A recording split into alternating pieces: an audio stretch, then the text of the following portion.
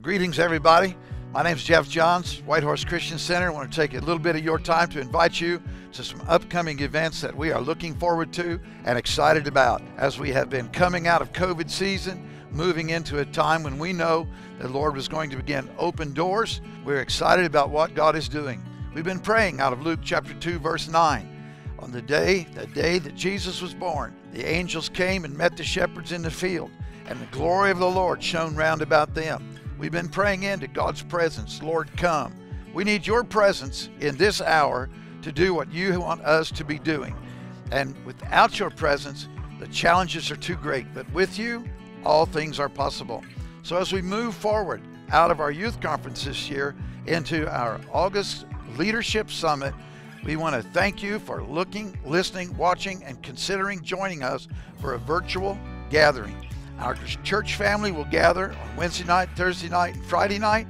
During the day on Wednesday and Thursday, 10 and 2, you can join us online, individually, your family, or your church group. We're expecting God to move in a very powerful way. The title of this year's gathering is Purification Glory.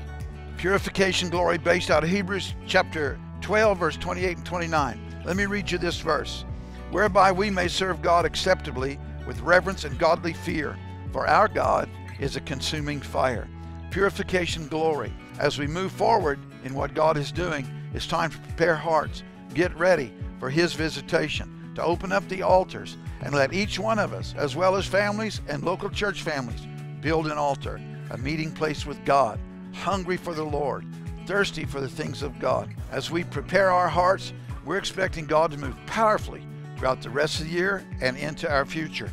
Building out of our youth gathering this summer, we built out of Isaiah chapter 60, verses 1 through 3, which says, Arise, shine, for your light has come, and the glory of the Lord is upon you. So during this time, we've been preparing our hearts for God's manifest presence, preparing our hearts to be pure and holy before the Lord and hungry for God. So people are saved, people are filled with the Holy Spirit, baptized, growing in the Lord.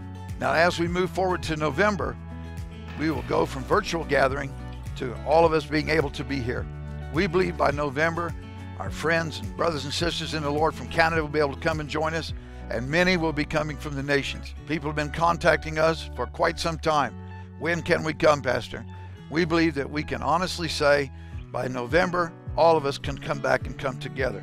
That gives us time between now, as we have our classes beginning again this year in August, special events for our children through the summer, and taking time to build our church family so we're strong and healthy and united and ready to host you as you come to see us.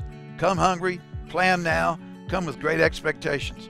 Come as leaders, bring people you are training, bring people that are wounded, hurt, sick, ill, whatever the case may be, and let's rally around the Holy Spirit. The title for our November prophetic gathering is River Glory, based out of John 4:14. As Jesus said, Whosoever drinks of the water that I shall give him shall never thirst, but the water that I shall give him shall be in him a well of water springing up from everlasting life. So we want to invite you to come join us, River Glory. Let's partake of this living water. Let's get ready for what God has for us. We will begin November the 10th, Wednesday night, 7 o'clock.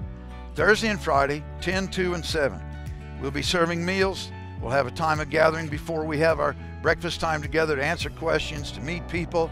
We hope that you can come and you can be here. Go online, look at what we have to offer, get prepared, invite people now. We will have more information for you later.